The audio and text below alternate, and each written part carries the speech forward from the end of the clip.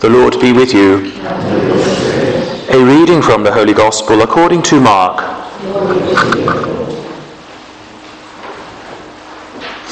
In the course of his preaching, John the Baptist said, "Someone is following me, someone who is more powerful than I am, and I am not fit to kneel down and undo the strap of his sandals. I have baptized you with water, but he will baptize you with the Holy Spirit."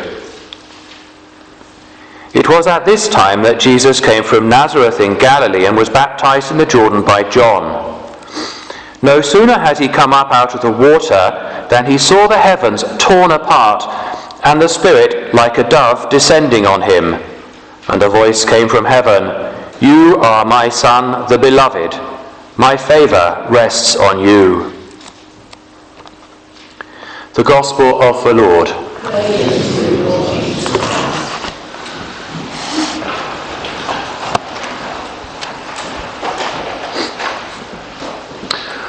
One of the ways which Hebrew narrative works is that it uses key words in one passage or key themes and then repeats something from a bit earlier, and then it makes the link. So when you hear one word that's a special word and you think, oh right, that was used earlier on there, or this idea, like the ascendancy of a younger son or something like that relates to there as well. And so there becomes a pattern in the text which helps us to understand this text here because it relates to that text. So this text over here helps us to understand this text. And that's exactly what's happening in this passage here, except that this is the New Testament referring back to the Old Testament. And it's a short passage, but it's got some really important words that help us to understand what's going on and what St. Mark here is trying to tell us about Jesus. The whole focus, of course, of Mark's Gospel is right on the person of Jesus. Who is this man who is truly God and truly man? So what we've got here is some key words which relate to Exodus and to Genesis. Now, you've heard of a schism, haven't you? A split between people, and a schism in the church over 1,000 years ago when we had the East and West, the Orthodox and the Catholics. Well, that word is a Greek word, schism. It means splitting apart, a complete splitting apart. And so we've got that word actually in Exodus, in chapter 14. It doesn't occur very much in the Greek version of the Old Testament, which call it the Septuagint. It occurs about 11 times.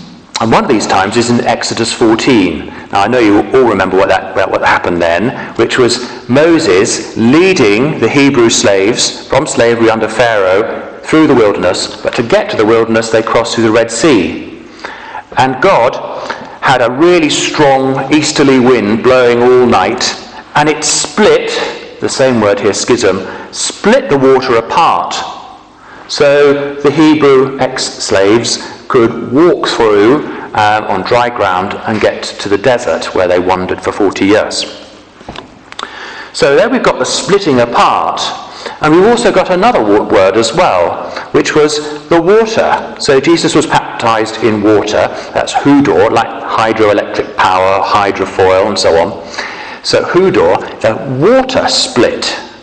That was in Exodus, the water splitting, and Jesus came out of the water, and for him the heavens were split open. So we're reminded of Exodus chapter 14, the setting free of the Hebrew slaves. So who is this Jesus? He is the new Moses who's going to set people free from the slavery, not to the Egyptians, but to slavery to sin. Then we've got another use of schizo, splitting apart.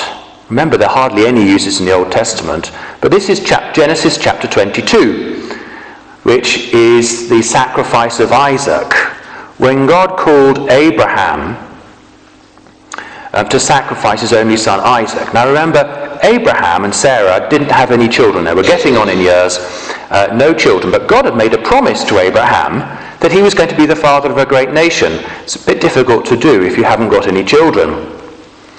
But in the end, they did have a son, Isaac.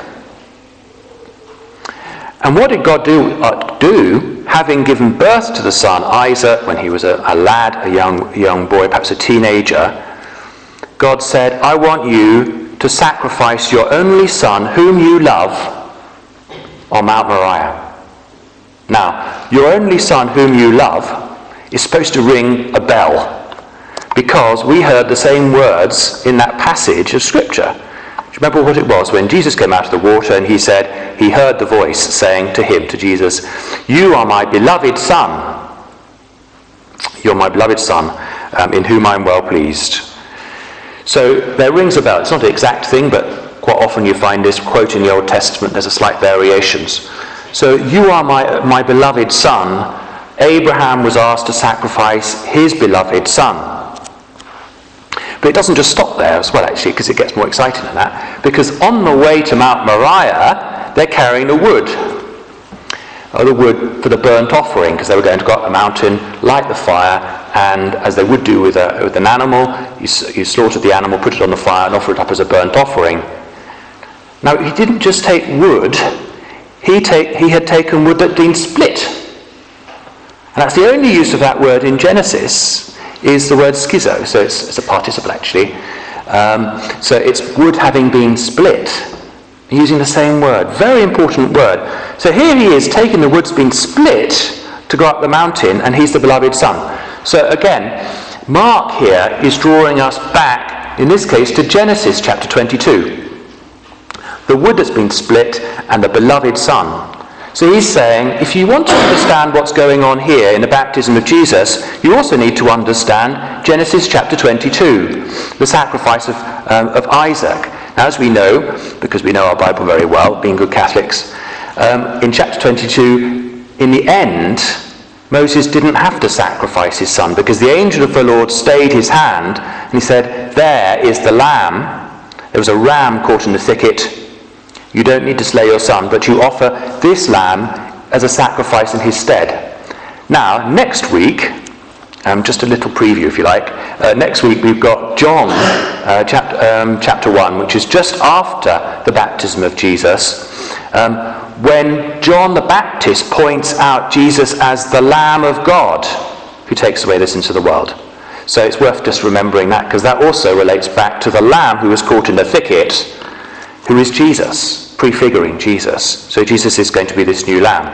So both these passages, Exodus 14, the passing through the Red Sea, being set free from the slavery to the Pharaoh, and chapter 22 of Genesis, which is the sacrifice of Isaac, both tell us different parts, different sides, if you like, of the person of Jesus, the character of Jesus. There's one last little thing that's referred to here, which is the dove. And the dove came out of heaven as the Holy Spirit descended like a dove on Jesus. Now, I expect you can think, now, where was a dove in the Old Testament? I'll answer it. It was Noah, right? Noah's ark. So, because of the sinful people, God decided to destroy everybody except the 8 people who are going to be saved in the ark. And when the waters had abated, there was the dove bringing back the branch, twig of olive, as a sign that the waters were abating. So it was the sign of the end. But the most important thing about this was the rainbow in the sky and the presence of the dove, which was a new covenant.